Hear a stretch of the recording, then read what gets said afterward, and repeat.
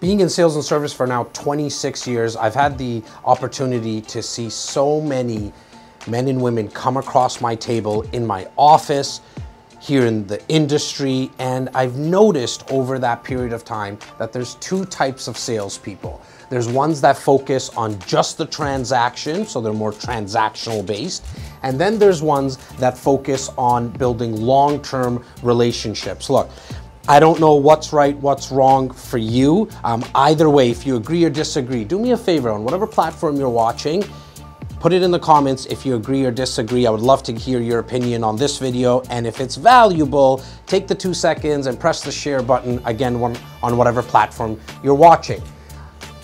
Transactional based salespeople. They're ones that are only thinking about the client that is right in front of them. And I understand why, I get it. Well, it's quick money because you don't have to put in all the work that, in my opinion, that's involved when you're doing relationship-based selling, because all you're worried about is getting the customer, getting the client to sign on the dotted line and getting them moved into the process. I don't personally agree with it, and I'll tell you why a little bit later. It's less work, right? You don't have to worry about white glove service, offering certain incentives that are gonna actually help the client later on through the sales process. It's a matter of, again, let me get this client to buy this product, to work with me in whatever service I'm providing, and I just wanna move them into the next funnel, so to speak, in the sales process. In my opinion, again, when you're more transactional based, you run the risk of affecting your reputation long term. How and why? Let me tell you.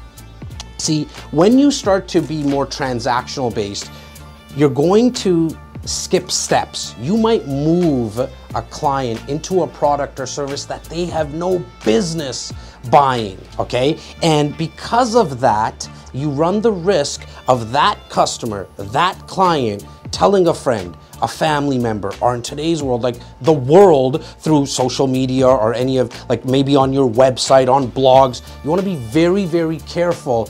If you're only thinking about the client that's in front of you, and you push them, you manipulate them, or if I ever hear another sales trainer talking about objection handling, like we're not hockey pucks, and you can't treat us like you have a hockey stick and you can handle our objections. However, if you're transactional based and it's working for you, I mean, the best to you. However, if you actually want to be in the business long term, I strongly recommend that you start to focus on building long-term relationships. Why? Because it's long money.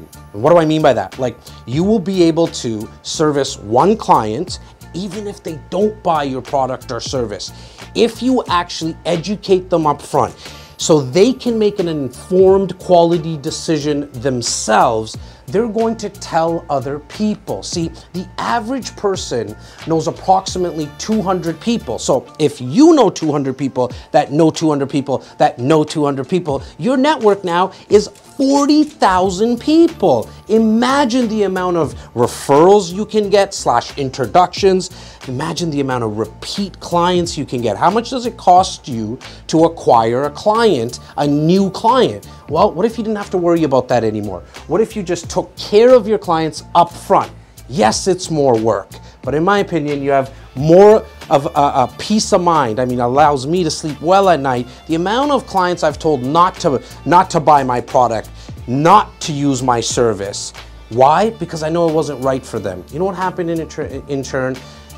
A year later, 6 months later, 3 years later, they either came back to do business with me, or what really is the best compliment for me is that they introduced a family or friend, because it's hard. It's hard as a person to introduce a family and friend to a salesperson, because you don't want that friend or family member to get like screwed. You don't want them to get taken advantage of. And so that's why I say, for me, it's the biggest compliment. And one of the last reasons I think you should be thinking about relationship-based selling is because it's actually sellable. Look, for me in real estate, that the sales and service that I'm in right now for the last 16 years, if I decided to stop being in this business? Well, I built up a massive book of business, my Rolodex, essentially.